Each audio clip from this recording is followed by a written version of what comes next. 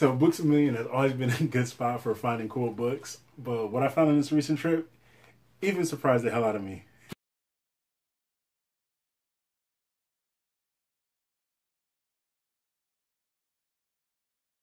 What's happening, everybody? We are back with a haul from B.A.M, a.k.a. Books A Million. Almost, I don't want to say surprising little spot because I've always found cool stuff there. But it's like, you know what? It's been a while since I've been there. I don't remember the last time I was there. But I'm always good for finding stuff. I like to check out the shelves and dig through all the short boxes, which are plentiful. Indie books, Marvel, DC stuff, and always come away with cool stuff. And capture a little bit of shopping footage, which you can check out now.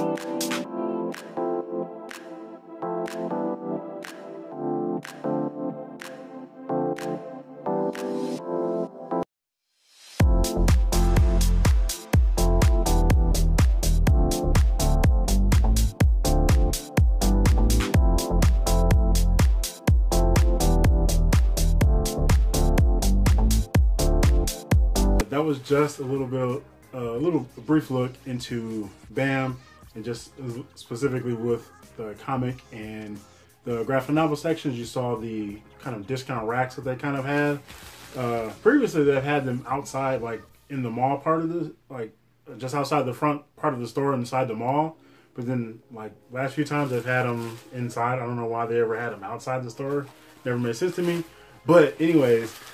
I was going through, went to the graphic novel section first, which the Marvel section has shrunk significantly. I don't understand how. I know a lot of it has been on the discount rack, but I don't know if that accounts for all of it, but I don't know. Who cares? What I found on there, though, was insane. I'm saving that for last. It's the reason why I actually have two bags. The cashier's like, you know what? I'm going to put this in another bag because it's not going to hold.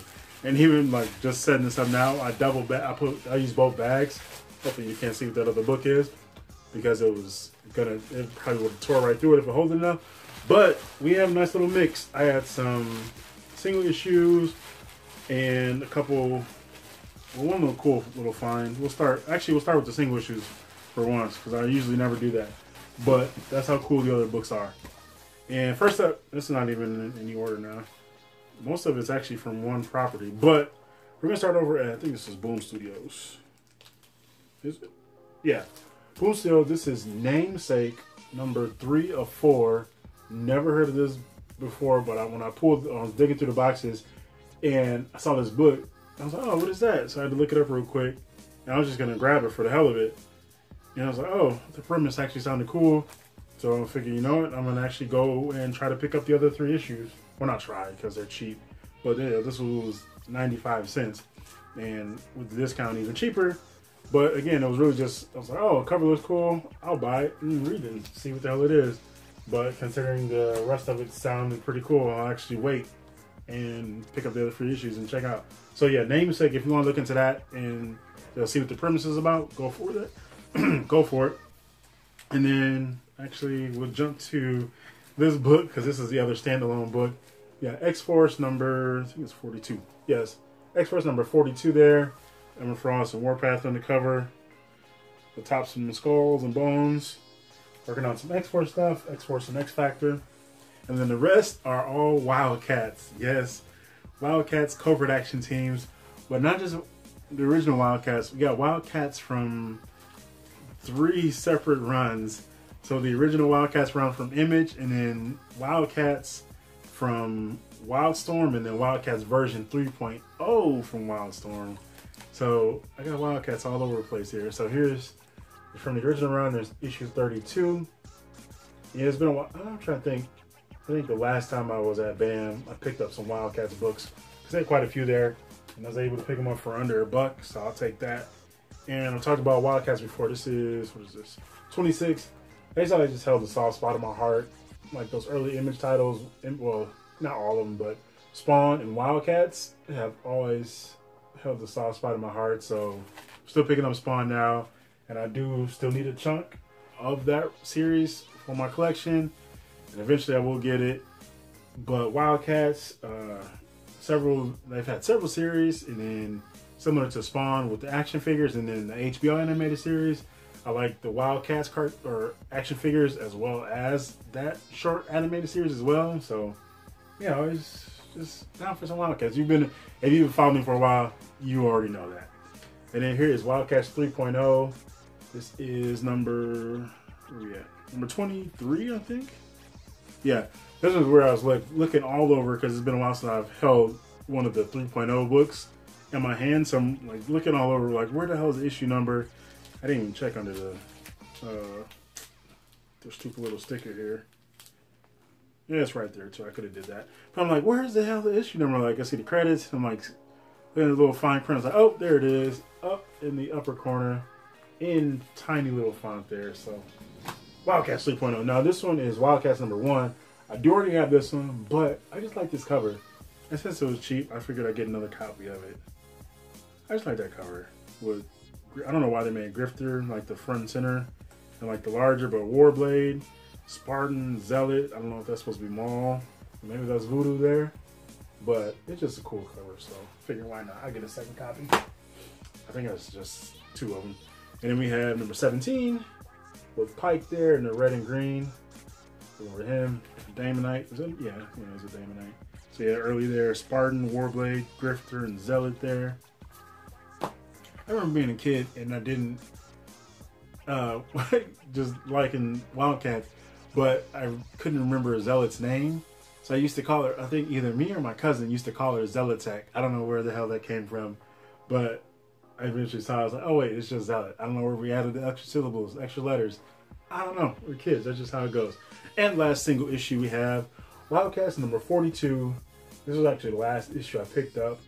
I kind of marked it in the box. It was like second from the end, from one of the ends, and like halfway through a box. And I kind of pulled it up and just kind of let it rest so I could easily find it. Because I was kind of debating, because it's got a couple of ticks in there. And I was like, I don't want that. Like, it's cheap. It's $1, and I was gonna pay under $1, basically 80 cents, with my B.A.M discount. So like, it is cheap. Like, I want it. Should I get it?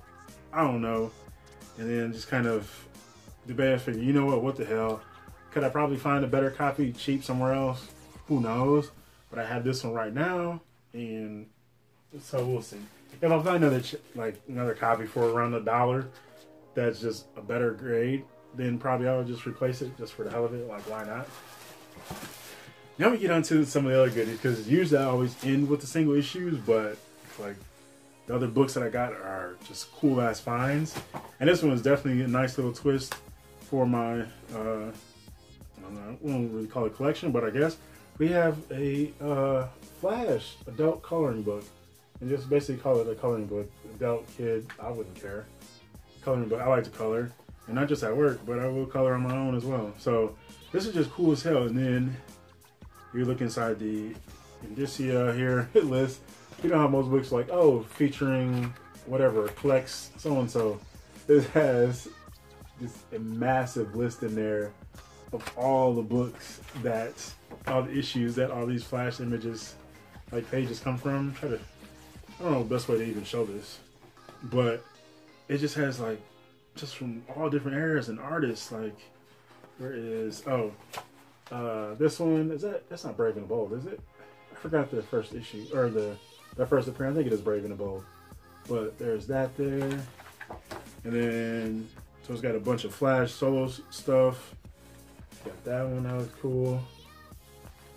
And what else? I saw some Andy Kubert in there. There was one where like that first Justice League issue was Starro, but I don't remember where. But I was just flipping through this, like, got this. I did some cool ass stuff, and I was thinking, you know what? Where was it at? It says, make the Flash into the Scarlet Speedster, or pick your own favorite hues.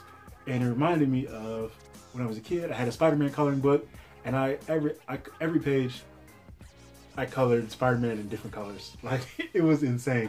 All the different color combinations. Every single page, Spidey was a different color. And I remember like orange and purple being one of them. And so I'm not going to do the same thing here, but I'm definitely going to use like twist it up, especially using like royal blue and white. So those are my favorite colors, like one of my favorite color combination color schemes. So I'm definitely going to be doing a lot of there. Probably going to make copies of every page just to keep, I don't know, just kind of test it out. And maybe I'll use give some pages to some of the students. They don't act like assholes, but yeah. So this was just cool. So I definitely want to look into more. I've seen some other coloring books at conventions. So I want like an Avengers or an X-Men book. I don't know. If I come across some more, I'll definitely pick them up because they'll just be fun to do. So, all right, next up, moving along, we got some Marvel action. Here is Invincible Iron Man, Ironheart, Riri Williams. This collects issues, what is it, 1 through 5, I think? Yeah, so 1 through 5 of this run here. Hardcover. It's got like a, I don't want to say weird texture, but it like an interesting texture to it. Like, it doesn't feel like the standard hardcover, at least not in all the places. It almost feels like, I don't want to say powdery, but I don't really know what the hell you'd even call this texture. They did have a couple trades, but I figured, you know what, I'll go with the hardcover. So it was cool. I'm looking forward to reading this. I kind of skimmed through it just to see what the hell it was even about, because I missed the entire Invincible Iron Man run. So let me make sure there's at least some action in there. I don't want to just pick it up if it's just going to be just kind of characters just kind of hanging around. But also part of the big draw, besides it being Riri, we got Stefano Caselli on the art here. Dude's an absolute champ. Oh, also with Marte Gracia, incredible creators there. So if you've never seen in any of their art, there's a little bit of a look there. Quick peek. And other bad thing about, or the only bad thing, was their stupid price tag. So I did get the front one off, managed to get that one off without any damage. But this rear one is rough, and I was struggling to get, I got a good chunk of that off, but I don't know really how to get it off safely. So I don't know, we'll keep digging away at that. And now, as they say, the piece de resistance. Piece de resistance. This massive, I don't even know if you can tell, but it's starting to rain and thundering a little bit. But I was looking through there again, the discount rack, which had their bargain rack, whatever you want to call it, and I saw this book, and I had to do a double take. I couldn't believe it. Had to check the price immediately just to make sure it wasn't just moved. But it is a Marvel Omnibus, and I didn't even know B.A.M sold Omnibus. Like, do they? Did I know that? Maybe I did. I don't remember the last Omnibus I saw at B.A.M, but they did have a couple others on the bargain rack. But this one is one I had wanted when I saw this one get released, or before it got released. And I was thinking, you know what, do I want to get it? I don't know. So I kind of left it there for a little bit, and I looked it up on mycomicshop.com to see what, like, how much it was going for, as well as what issues are included. So I was like, oh man, let me, like, is this a good deal for it? And absolutely was, like, insane. They had it on a bargain rack for 60 bucks, a Marvel Omnibus for 60 bucks. It is our main man, Moon Knight, with is this the David Finch? Yeah, the David Finch cover. Now, I do like the original cover as well, but I like this one as well. Like, all the original cover, all the covers that this one came in. But for this price, I wasn't going to wait for the other one. It was 60 bucks, but I got it for, what, 40, was it 48? Yeah, with a discount. So I just, like, you know what, this is stupid. I can't pass this up. I have to take this. And this is just insane. This is such a cool find. And you kind of see some of the issues there. Probably get all that in a shot. But, dude, it has 30, it's like 31, 32 issues contained, or included. And then material from a chunk of other issues as well. This is just insane for the Moon Knight fan. Like, couldn't pass this up. Who is Moon Knight? Is he werewolf hunter or vigilante? Mercenary or millionaire? Cab driver or cape defender? Is he all of these? Or is he something more? Co-creator Doug Moench unleashes the silver-clad, I guess in some appearances, the silver-clad icon, then teams with visionary artist Bill Sienkiewicz, delving deep into the fractured mind of a hero like no other. What? Moon Knight Omnibus at B.A.M, a.k.a. Books A Million? B.A.M is right, because this is going to look fantastic on my bookshelf, and I'm looking forward to diving into this. So Werewolf by Night, got several of the Moon Knight series, got some Hawk appearances in here, Defenders, let's see what else, Spectacular Spider-Man, The Thing in Moon Knight, what is that, Marvel 2-in-1? I think that says 2-in-1. What else was on here? Moon Knight, Amazing Spider-Man 220, another, I don't know what that is. Something else, I don't know. But yes, dude, this is insane. What? B.A.M, clutch, thanks. Absolutely, I'll take this. Doug Moench, Bill Sienkiewicz. Who's Perlin? I'm about to say Ron Perlin, but that's not it at all. I don't know who Perlin is. But yeah, this is cool as hell. So, yeah. Shout out to B.A.M for coming in clutch. Again, as I always say, I'm always, like, every time I go to B.A.M, I can always find something cool. There's always some new single issues that pop up in their short boxes. Collected editions are full of stuff. I really went there, so I was like, oh, you know what, let me just go see what they have. But also kind of intending to pick up a couple, like, cheaper, smaller trades of some other books that I